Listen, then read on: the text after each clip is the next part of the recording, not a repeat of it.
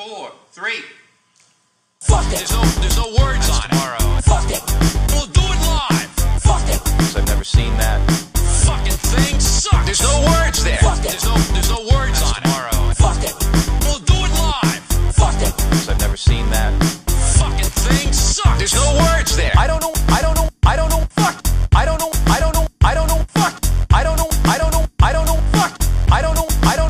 know. What? Go. I can't do it. Fuck it. Go. I can't do it. Fuck it. Go. I can't do it. Fuck it. Go. I can't do it. Thanks again for watching. Fuck it. There's no words on it. Tomorrow. Fuck it. We'll do it live. Fuck it. I've never seen that. Fucking thing sucks. There's no words there. Fuck it. There's no words on it. Tomorrow. Fuck it. We'll do it live. Fuck it. I've never seen that.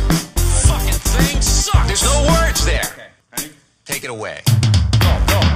Yeah. Go. Yeah. Go. Yeah. Fuck it. Fuck it. We'll do it live. Go. Yeah. Go. Yeah. Go. Yeah. Fuck it. Fuck it. We'll do it live. Fuck it. Go. Fuck it. Fuck it. Go. Fuck it. Fuck it. Go. Fuck it. Fuck it.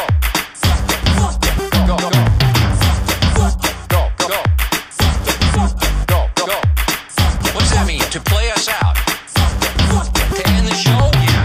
Yeah. What the fuck is up, everybody? Welcome back to another Dark Horse Live.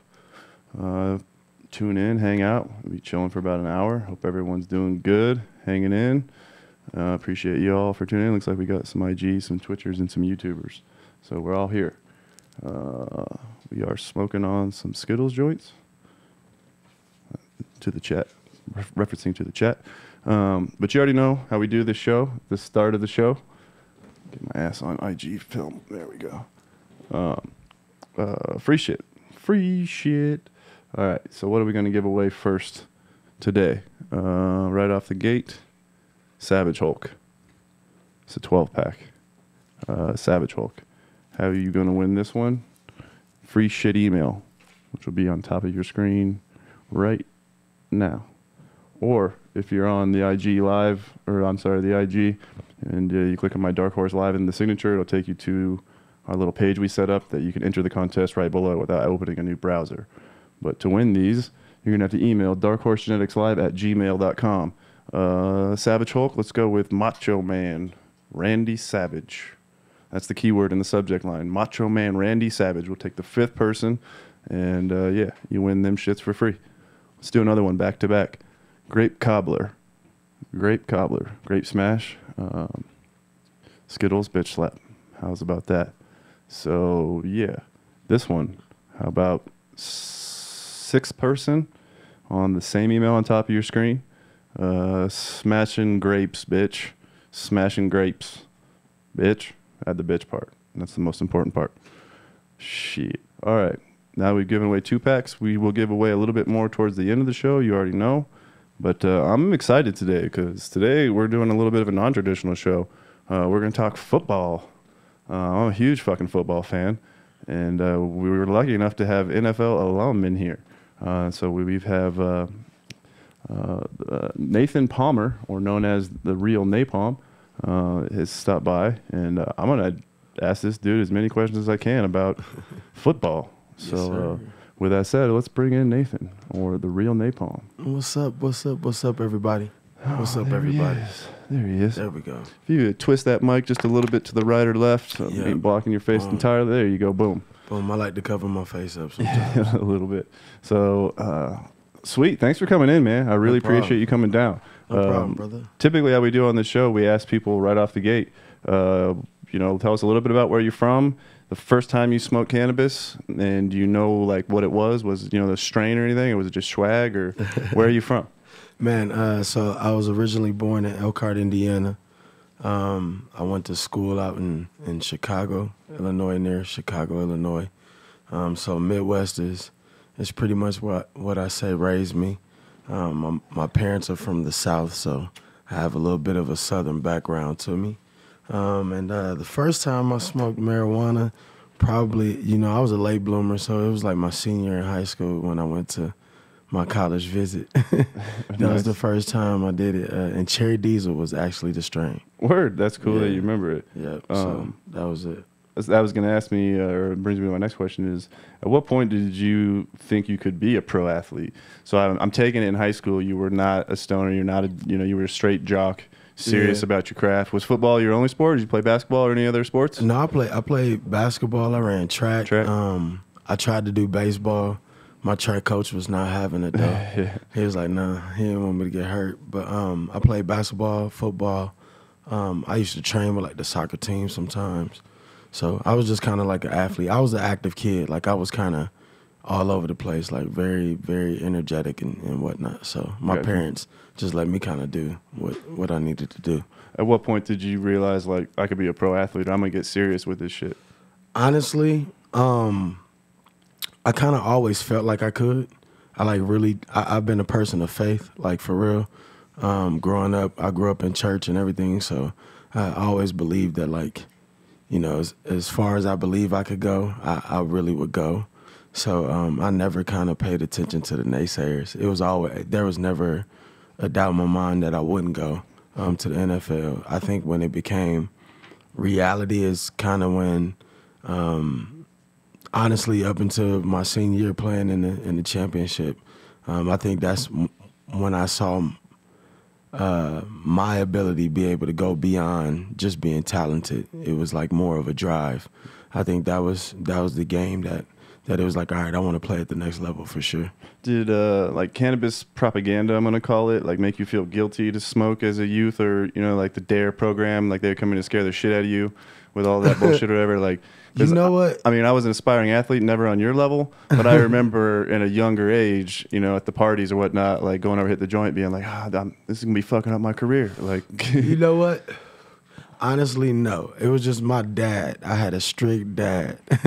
My father was like one of those, if he caught us doing anything, and I had a wild older brother who was like 10 years older. So, like, I kind of couldn't get away with anything because my brother had done it all.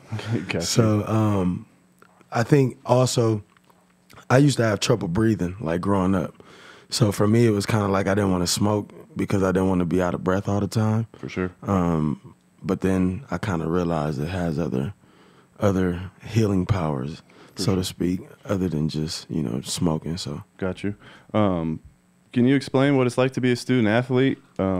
Did you smoke cannabis in college, and what was Yeah. the drug testing like when you were going through the college program? Man, I did. I smoked.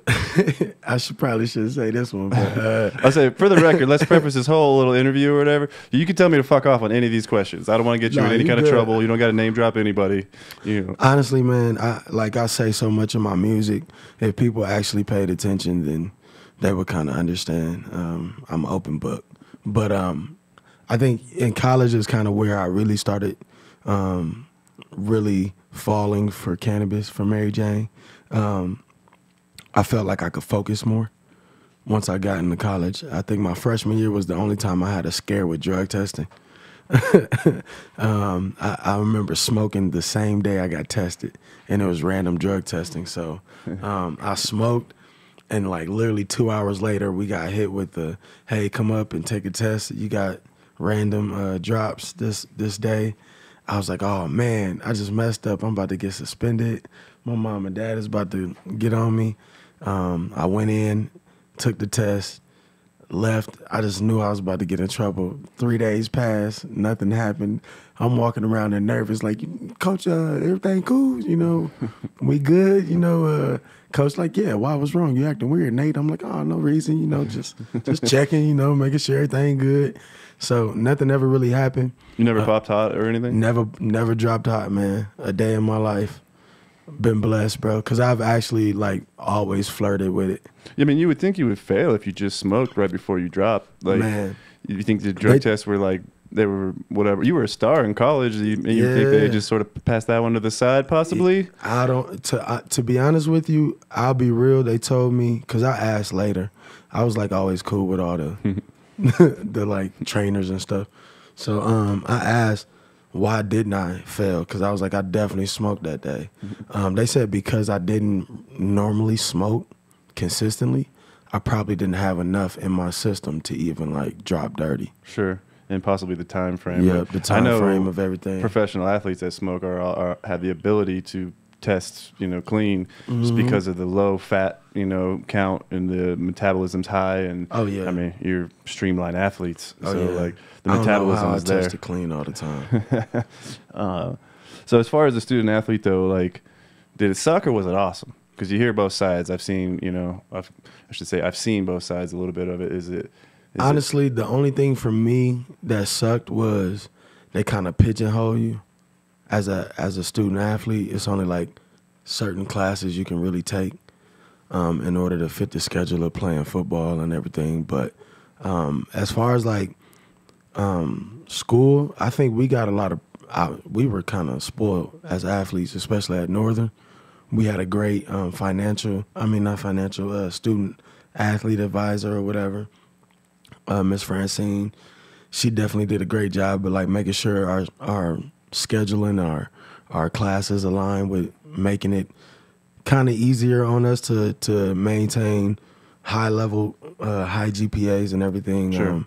During the season. And I think because of that, our coaches always worked with her hand in hand to make sure we wasn't overloaded. We had like extra study hall, extra study sessions, and our team was kind of really good. So like a lot of times people wouldn't have to watch film; they'd rather just go study. So we were kind of like really weird about that. You Plus, just it was show like up and beat them. You didn't have to watch all the film. You just go do your book work. yeah, we just went and did our book work, and we were smart. So like a lot of us were nerds, really, and like a lot of the big schools rejected us. So I would say how heavily recruited. I guess I'll preface just I don't even think I mentioned this in the start of the show or whatever, but Yeah. you went to Northern Illinois University Yeah. and went on to play for the San Francisco 49ers, Indianapolis Colts, Miami Dolphins, Denver Broncos, New England Patriots, Chicago Bears, Oakland Raiders. So you were a journeyman of the NFL. Man, bouncing around, baby. I was on tour, the NFL tour, baby. What's up? But were you heavily recruited going into college? Did anybody do any wild shit like bring the ladies over or anything? I tell you. Honestly, I had 3 schools that were looking at me. 2 of them were D1 schools. The one being Northern, the second being IU, Indiana University. And oddly, I don't know if you remember a player named Tracy Porter. He ended up playing, I think, here or against here. I think he had a little stint here for a second. Yeah. Did he get shot here? Ooh, In the ass? I think so, bro. Yeah. I think so. Okay, yeah, I know That's you're talking funny. about. But TP was my host at IU, and Coach Hepner had actually offered me a scholarship, but he offered me to play defensive back. And I was about to play defensive back, but then I don't know if you remember, Coach Hep got sick, ended up passing away, and they took my scholarship away. Damn. So it kind of forced me to kind of go to Northern Illinois. Sure. And at the time, Northern was actually a better team. So they had like Garrett Wolf and like Larry English and all those guys. So it was like pretty dope to go there instead of going to IU and then help make that team what it became. So Word. I actually have a clip. I don't think we're going to get in trouble for playing this, but I have a clip of you in college that I want to play. yeah, what we See got? what you got. What we got? Wayne Larrabee, Yeah. Chris Martin, Ron Johnson back at Minnesota. Oh, this is funny. The Metrodome's come alive. Third this is down so and funny. long. 3rd and 10 for Northern Illinois. Football to the 9-yard line of the Huskies. Harnish. Nice throw. Got him. Great catch. Got him. Off to the races. good And speed. look at this. Nathan Everybody Palmer, the around him. fastest of the Bro, it's Huskies. so funny. All the Everybody way for when the you play, touchdown. everybody, all those receivers end up getting to the NFL. 91 I think this is yards. the same game. Conversions, 3rd and Yeah. 10 Torch here is cool. at the Husky Same game. They kept leaving 48-yard me and Buddy line. on the island. Redshirt freshman It's a Chandler race. Harnish going over the It's a top. foot race, And he's baby. got his They didn't man run. It's a again, foot race, and baby. It's yes, like the it is baton. That was a Palmer. 4x1 champion. Touchdown.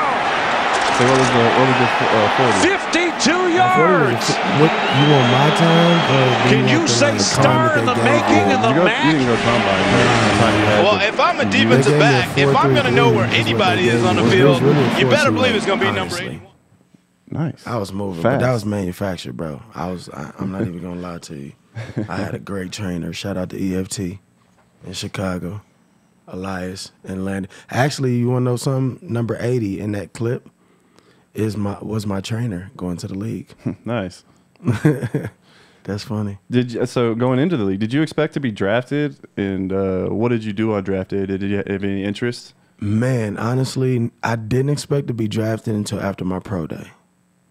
I was like, I thought I was going to go undrafted. I'd be lucky to even get into camp. I was like, I just kind of wanted to do it just to say I did it. Because all my life, it was just really about music. But what ended up happening was I ended up kind of running very well and performing very well, better than what people thought at our pro day. And we had Chandler Harnish, who had like a lot of interest from a lot of scouts. So that ended up putting me on the map in a different way, to where my agent was getting like way different calls. And I started flying out and seeing all the teams and, taking all these tests with the doctors and everything. And then came, I think, draft day. I didn't want to have a party. My family kind of invited people over, but then what I wanted to do was like just kind of make music. I didn't expect to get drafted or anything. So what I ended up doing is going to a local studio in Elkhart, and I was literally just sitting there making beats with like my brother, one of his older friends, like kind of all the guys I grew up playing ball with. And I knew my mom and dad would tell me if something was going to happen. I ended up getting a couple calls. Probably, I think third round was the first call I got. Miami was the call. But then they ended up picking another receiver. And then I got a call from the Colts. And then they ended up picking T.Y. And then I got a call from the 49ers, who told me that they had selected A.J. Jenkins in the first round, and they weren't going to take any more receivers. But if I was left at the end of the draft, that they would Come to camp. Yeah, they would basically double whatever signing bonus anybody offered. And I was like, what? Word? But if it happens, it happens. So then I think like fifth round comes around, I get another call from the Colts, and they're saying they're going to take me. So I'm like, I bet I'm about to go to Indy. That's about to be dope. Play with Andrew, stay at home. Like, it's about to be dope. Goes across the screen, they select LaVon Brazil, who was like one of my rival receivers in the MAC. So I was like, man, all right, well, I'm definitely not going there. I end up, I think like 6th or 7th round, I get a couple more calls. Nobody calls. I think 49ers end up texting me like, hey, keep hope. You should have been gone by now. If we'll be lucky to get you. So they're playing the whole game. After that, I didn't think anybody was going to call. I got like 15 calls, and I think like one call, they started playing the game in the 7th round where the coach would like call to be like on the line and tie me up. And then it ended up being Mr. Irrelevant, and they had me on the line for it. I thought I was about to be Mr. Irrelevant. They ended up taking Chandler, my quarterback from Northern, which it was kind of like a bittersweet. It was like, yo, my dog got picked. It's cool. But I thought I was about to get picked. So after that, I just didn't answer the phone for them. So any kind of and like it was so funny because they knew somebody that was like from my hometown as a scout. So they had him calling my family, like my brother. And then Miami had a scout that was actually from my hometown that went to my brother's school with him. So Miami had him calling my house phone and my agents on my phone like, nah, we're not going to answer anything. We're going to San Francisco. We just going to wait for the highest bidder. I think somebody gave him a bid. He told me, he was like, San Francisco's going to match it. If you down to go, let's just go. Before I can hang up the phone, I was already, and my dad, it was like his favorite team. So I was like, yeah, I definitely got to go there. In the league. Yeah, in the league. How was that? Like, culmination of your dreams, or like you said, it seems to me, I mean, we'll talk about your music also because we haven't even touched on that, but it seems to me music is your first love because you've been doing music quite a while or whatever, and you just, as you said, on draft day, you're like, I was just going to make some beats. Was it like, fuck, now I got to go play football? Or was it like, fuck, like, this is sweet, I'm going to do this, I'm going to put this music on hold, and I'm going to go make some money or whatever? Or take me through your thought process a little bit. I've always grown up with the thought that, like, playing professional sports was gonna give me access to like doing music the way I wanted to do it. So I had that mentality like very, very young, but that's because I started being a musician young, in the church and everything. So with me, my thought process was like, finally, I get to like go away from home, get away from the Midwest, and explore like what I want to do. I've always been a fan of like West Coast music and like Chris Brown. I always wanted to write for Chris Brown, and I was hanging out with like Trey going into the league or whatever, Trey Songz. So I always wanted to like be around the writers and the creatives behind the scenes part. So Sure. I felt like that was gonna give me access to be able to do it. And then when I landed in the Bay, it was like, man, a whole nother, like my first time ever being on the West Coast. So like the people, the way they was dressing, like the swag, Sure. the music, it was like it was a whole different culture shock. And then, shoot, I had money, so it was like, man, I get to turn up and do some things. And then I don't know if you remember, but everybody on the team was like, them dudes, like we had Crabtree, we had Randy, we had Ted Ginn, Kyle Williams, who he was from Chicago. Then you had like Brian Timms, who he was coming there. You had Chris Owusu, who he played. So you had Brett Swain, who he was like, he came from the Packers. So like everybody had their own drip, and it was just dope. And then we had like Johnny Morton, who he played in the league. So as a coaching staff, they was young. So it was just real dope. We had a young G-Ro before he was out here breaking records for quarterbacks, you know what I'm saying? Sure. So, That's sweet. So like that was kind of the vibe going out there. And then Great team to go into too. Man. You know what I mean? Like, and then like Kaepernick was the first person I met, bro, oddly, when I got in the locker room, and that ended up being my roommate for like 2 years. nice. So like that was like an experience within itself, just because he taught me the game early, as like a backup, and me having to study with him all the time. So A lot of respect for Cat. Yeah, You know, yeah. they literally blackballed the dude out the league. oh yeah, You know what I mean? oh yeah, and that's my dog. Wish him nothing but the best, man. It's sad what they're doing to him, but you know, I think he knew what he was up against. You know what I'm saying? So that's why he's never like wavered in his journey. Like it's funny, when he got hurt, he was up here, and I hope you don't mind me telling this, but he was up in the mountains. I won't tell what city that he be at, but he was up in the mountains, just like his little getaway, and he come do some rehab out here. And I went up, and we sat down and talked, and this is before all of this happened, but he was like, yeah, people gonna think I'm a little odd this year. and I looked at him, and I was like, man, I know you do. And it was different because he had his hair braided, and I had never seen that before from him. And, you know, I was like, oh, okay, well. Do you know what flipped the switch in him? To say, fuck it, I'm going to do this? Honestly, I think he started tapping into a whole different purpose outside of football. I think also the access that his girlfriend, fiance, Nessa, shout out to Ness, I think him being partnered with her and being kind of motivated to do more by her and the circle she's around, I think that's what kind of inspired him to step up. And then just his background, the whole genetic makeup of where he comes from, his story, Sure. what he's going through, the family he lives with. I think he's always been a person looking for who he is and what his voice is, and I think that's something that he landed on and he wanted to push. Nice. So, yeah. That brings me to a little bit of a shift, but the NFL recently announced that until now, it's not going to suspend players for cannabis anymore, and basically until now, an initial positive drug test for THC could see players required to enroll in a substance abuse program. However, a second result in a positive would likely result in a 2-game ban. Subsequent positive results result in bans increasing in length, some running up to 10 games. So the NFL used to be super anti-fucking weed. Yeah. Like, they fucking hated it. And I guess that up until now, there is something in here I did see. The NFL's new THC limit will increase to match the world anti-doping policy, which I don't even know what the fuck that means. That could be a fine print in there. Yeah. But I was gonna kind I of was about ask to say, you. what's the fine print? My bad, I got my finger in my face. I talked to Big Baby Davis, and I said, do you actually think cannabis is a performance-enhancing drug? Because when I talked to Big Baby Davis of the NBA, Yeah. he told me cannabis helped him focus and slow the game down for him. Yeah. Do you I'll see say it that, as a performance-enhancing drug, or do you just see it as a drug?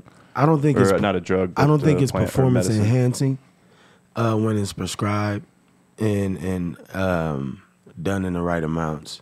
I Sure. don't think it's going to magically give you any, super like, I don't know, Ability testosterone, to ability hit or the ball anything. or catch the ball or any of that I nonsense. think a focus though and slowing things down, yeah. Sure. In that kind of sense, yeah, it's an advantage. Did you ever play high? Yeah, I definitely did. My coaches know it anyway. I don't care. That's what I was gonna Y'all ask. should have like, known I was a rock star coming out of college. How was the NFL like cannabis around the league? Like, did players meet up after the games and kind of like share their cannabis? Was there like a circle of stoners, a private circle of stoners? You don't have to name drop yeah. anybody or anything, Yeah, but no. was it like, okay, game's over, we all know like so and so's yeah. got like, I guess Ricky Williams, we could say that name. Ricky Williams got the fire. We're going to his Bro, I hotel love- room. Ricky Williams is like the person I grew up watching. Like I wore 34 in basketball just because of For Ricky Ricky? Williams. Yeah, That's what I was gonna. That was one of my questions actually. Is Ricky an idiot or was he unfairly targeted? unfairly targeted. I think he was ahead of his time. Sure. I think he was ahead of his time. Sure. I mean, I can understand that too. And the only reason I would say he's an idiot is because there's the question of, you're going to be paid $6-7 million a year, whatever it may be. But the caveat is you can't smoke cannabis, Yeah. and like, then again, like, I think also it's a lot deeper than the cannabis for him. because that's what I said. For him, Yeah. I agree with that also. Yeah. Not that I know him, but it definitely seems like they targeted that dude. Like they were like, we come in to nullify this fucking contract. You know what I mean? And I think he was a sacrificial lamb. I think we started to see after a while that he didn't just go off the deep end. After the league, he was one of the ones that kind of spiritually was whole and still made smart business moves and things after the league. Now, I didn't follow that closely because I was still coming up, so I'm not sure of everything. But from what I have studied and like have followed of him, I think he made a lot of great decisions after it, and I think he also educated himself enough to speak up on behalf of where he was falling short when he was a player and being an advocate for it. sure. So I think kudos to Ricky. That brings me to a kind of a different area, but on draft day, we've seen people be sabotaged like hours leading up to the draft with like Yeah. cannabis shit being leaked or yeah. pictures being leaked or Oh, something yeah, around that. That's a It's dirty like, game they playing. it's like, who do you think is doing that shit? Is it the agents? Is it the teams that's trying to get them later in the draft? Or like, it could be so many people. it's so you much, know, it's so but much that's involved in that. Each circumstance is probably its own individual, outcome, I guess, whatever you might say. But like, it's a very strange fucking thing Yeah. that happens in cannabis or in the NFL. I mean, Honestly, I think it's anything that's done with big business in mind has some kind of dirty game to it, especially when you want to be able to win. sure. So it wouldn't be.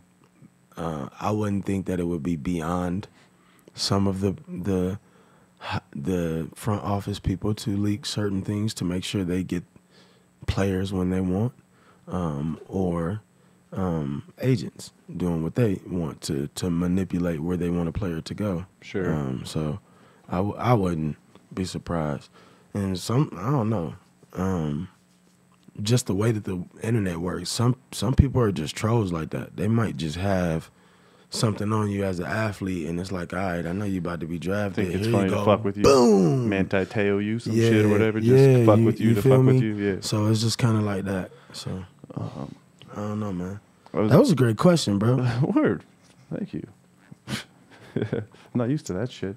I'm going to shift it a little bit to concussions. And this is a bit of a sensitive Situation. topic. But do you think you had many concussions over your career? You play wide receiver, so going Yeah. across the middle, you know what I mean? Like, and And it I also didn't- leads me up to like, what do you think is the worst position to play in lieu of concussions? Fullback and middle backer. Sure. Fullback and middle backer. And center. Say, did you take many mega hits across the middle or anything that, No, you know what I think most of my impact came from is hitting the ground. Sure. A lot of times, like, I don't think people, because I was like light, so I was whipped around a lot. And then a lot of my concussions didn't really happen in the game. A lot of them will happen in practice. Sure. And then it's just kind of you pushing through practice. So you never really know what will happen then. I got my first concussion, real bad concussion. I got training for the league. In training, just doing a simple release with no helmet on, and the guy didn't really move, and I kind of got out of there quick, and we ended up butting heads and bop. And I was out they said I was out cold for some seconds. That was like my first concussion. So it's kind of weird to say how many I really had, honestly. Do you worry about CTE, and do you have any opinion on like cannabis or CBD for CTE treatment? Not that we are doctors at all, but do you have any opinion on, CTE and possibly cannabis? I do. I feel like CTE is a thing, especially in players who there's no telling. The game kind of got faster and more physical as we were growing up. And as we see these stories of players that have been passing, Junior Seau, rest in peace, because that was like one of my all-time favorite players. Sure. The Hernandez story, finding out the big hole in his brain. Yeah, crazy-looking brain. Exactly. There's no telling what level of CTE people have, even currently. Like, we've watched my boy AB, and that's my homie. Shout out to AB. Praying for your dog every day.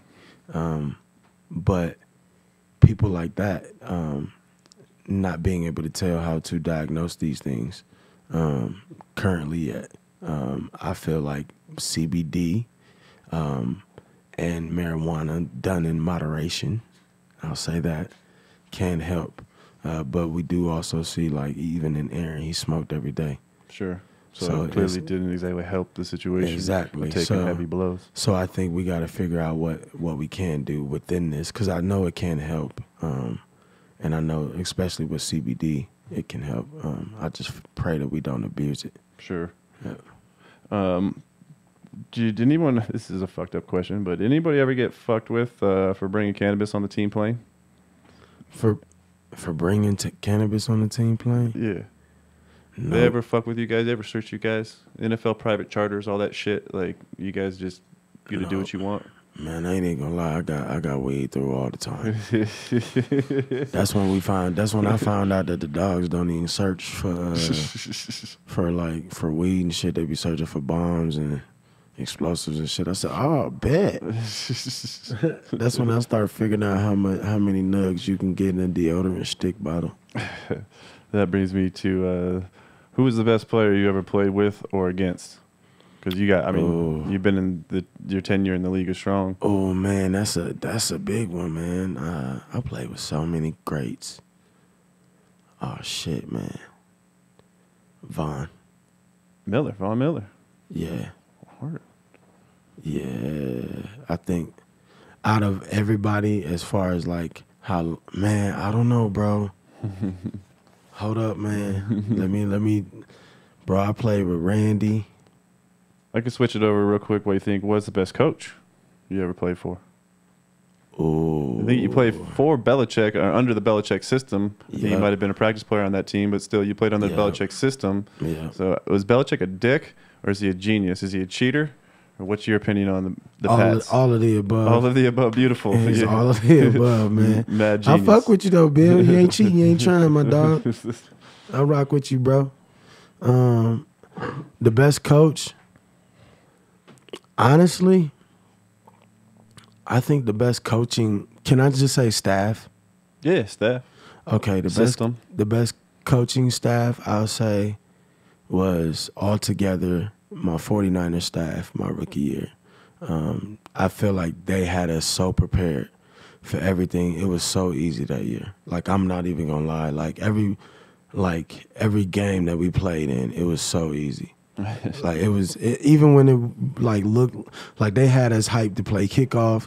That's when they like banned playing music for the kickoff. They was playing Tony Montana and had the crowd hyped. Like it was just dope. Like to come into the league and there was so many young players playing. So that was dope. I think the best system though was Coach Fox and Gase and Goose and them. Really? Yeah, man. That shit, like watching that. You went Super Bowl with that team, no? Yeah. What was it like going to Super Bowl? Man, which one? The first one we lost. It was Denver, right? Yeah. The first one we lost. Both times you went Denver. To be honest with you, my experience was a little bit more rock stars than the average person, and I really enjoyed the first Super Bowl, although we lost and got our ass whooped like that. The only reason why is because like I dated a supermodel that day. Like I got to take a supermodel on a date.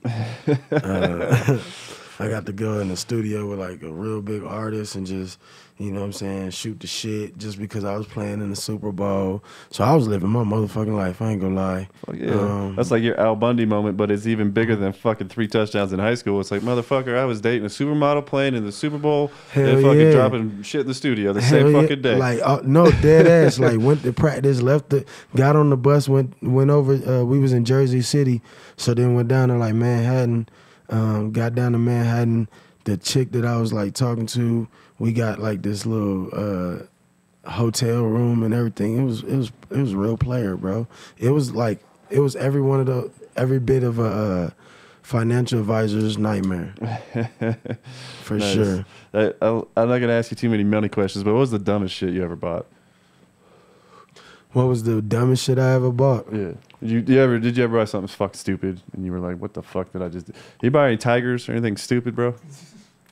Nah, I didn't. I wanted one, bro. I ain't even gonna hold you. I did want one. Can I cuss? My bad. Fuck yeah. Okay, my bad. Yeah, nah, that wasn't I think the dumbest shit I ever bought. Okay, so I was dating somebody, and I was like, man, I really want you so bad that like I'm gonna get you whatever you need. And I just got a car. Like I went out and bought that shit cash. Ain't say shit to my mom, my dad, my financier, my agent, nobody. Just got the car. Was out in LA stunting with it, everything. Ran off from me and started cheating on me, broke my heart. I was like, damn, now I need the car back. I don't know how to get the car back. Shit, that was the dumbest shit I ever did. That and I got some real expensive earrings when I was with the Colts. And went home drunk one night after a party, and I had my earrings in my lap and got out my car and was right over a drain. And them bitches went down the drain. Yeah. And I said, yeah, I'll never wear no motherfuckers like that again. I hate to laugh. Yeah. Oh, shit. That and then, shit. I paid for like a stripper party one time for one of my homies because this was the dumbest shit. Because he had gotten into it with his baby mama. So I was like, and his baby mama got mad at me. Like I was trying to help and get in between it. And she got mad at me. So I was like, fuck that. We going to Miami, nigga. So we left and went to Miami. And then and I don't know how I was doing this all on like, because I really wasn't balling like that. Like I wasn't the superstar. Like I wasn't Emmanuel in them. So like, I don't know how I was doing this shit, but I definitely had fun, to be honest with you, bro. Word. Well, with that, I'm going to kind of bring it over a little bit to music. Oh, yeah.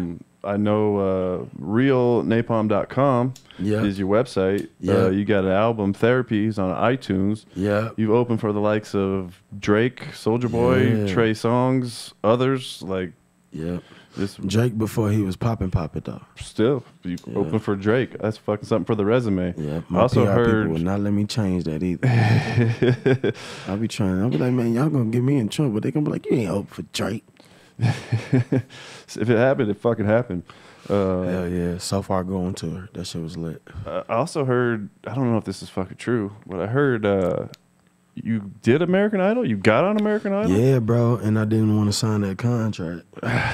You made the bullshit, like, ticket or whatever? They put you on the TV? Yeah, they was about to. They was about to. To be honest with you, they used me the whole year. That year that I didn't do it, they ended up using me in the intro. I was in the intro of the American Idol, like, series the whole year.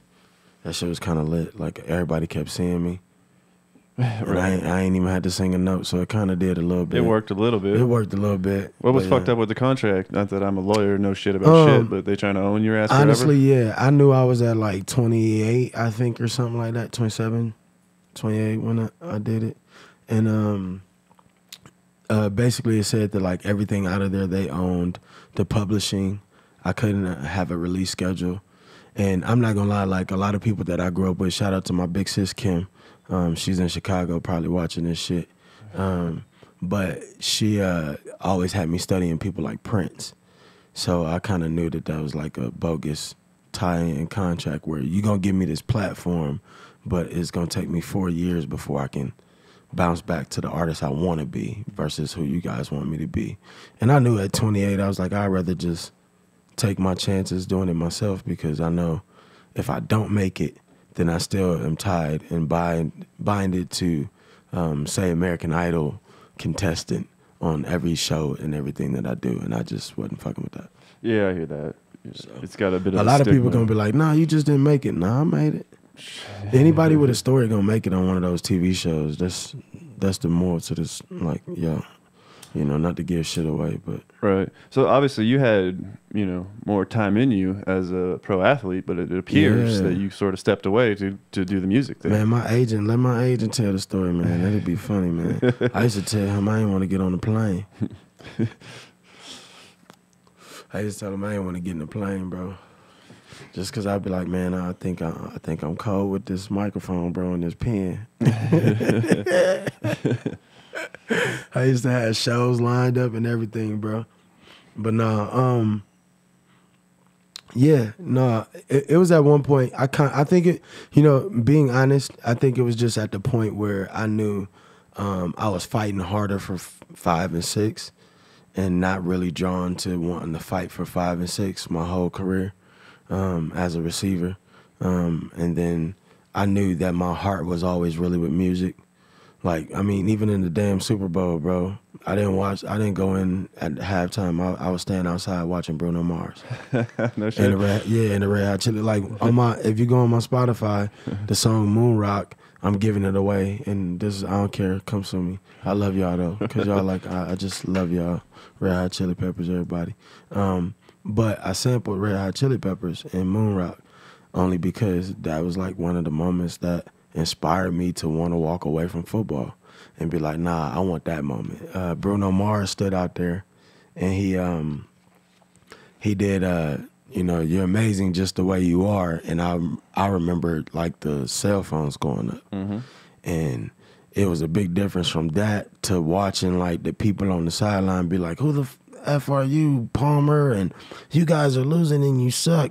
And I knew Buddy had like cocaine charges and all kinds of like, I think he had like a case with like domestic something with a girl or some shit at the time too. But nobody cared. They just sang along to that song because it gave them a moment. So that for me was like more so what I really wanted out of life. Saw the power in it. Yeah, and I felt like I wanted to either be behind that or writing those kind of songs or be the person singing them. So we getting there too. I was gonna getting say, there. so yeah, take me through a little bit of the journey, the process. I mean, so you walk away from the game, and Man, I walked away too early, so I'm gonna be 100 with all y'all. I walked away early. I probably should have stayed till I was like 29, 30. I used to think that you can't pop in the music industry after 30, but you can. Sure.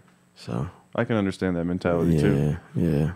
Actually, but I've seen you on the contrary though. I say I've seen you start at like opening and you headlining shows at the Bluebird and shit. You know what I mean? So you've definitely got traction. You've made waves. Yep. Starting to do the damn thing. I was about to say, I think also too, me leaving early gave me enough time to get my feet wet in the industry and learn like a lot of hard lessons really early on. Shout out to my big bros, Top Flight, because they taught me a lot. Squizzy. These are like DJs and rappers in the city. One of them in which grew up with me in Elkhart, AP.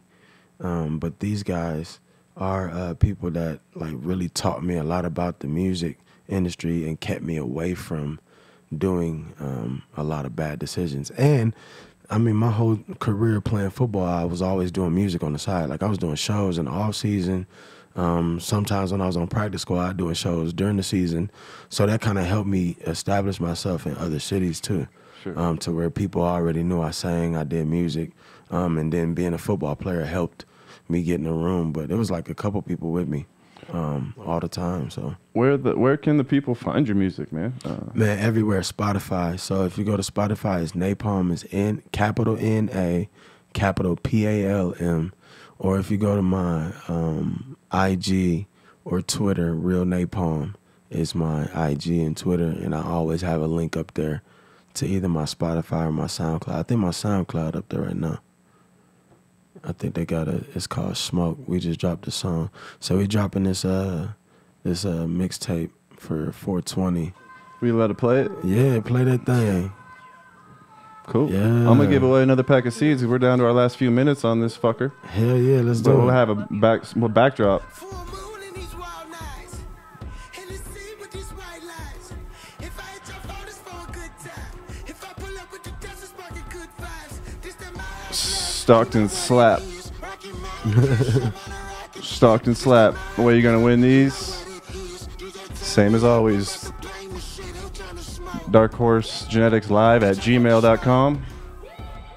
Real Napalm in the subject line. 5th person. Go get them. Yeah. I'm going to check out this track and sign her off. When we're done here, with the track's over, we sign this fucker off. Enjoy some Real Napalm on the way out the door, folks. Let's I want do to thank it. you for doing it. Thank you, brother. For Thank sure. you guys for having me, man. This is dope that you're doing this. And this Skittles is fire too, bro. Thank you, my man.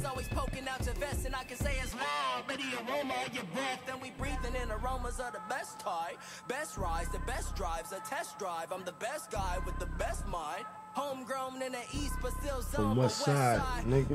And Danny Phantom always moving in silence. A nigga be coming inside of your view like a skinny iris. A nigga be coming inside of your view. Damn, that shit's so violent. But I dig the bitch down, they're the best of iris. Nigga. Full moon in these wild nights. In the sea with these white lights. If I hit your phone, it's for a good time. If I pull up with the Dutch, it's about the good vibes. My heart club. You know what it is. My own cushion on a rocket ship. This the my club. You know what it is. DJ turn me up. I'm about to bang the shit. Ain't trying to smoke. Bitch, I want to smoke. We just put that up yesterday and it's so funny. Trying to smoke. Nice. Bitch, you trying to smoke. I want to smoke. Bitch, you trying to smoke? Right. All right, we out of here, everybody. Appreciate it. Check out Real Napalm. Check out his music. I appreciate you coming down and talking a little NFL with us. No problem, man. No Peace, problem. everybody. Thank you.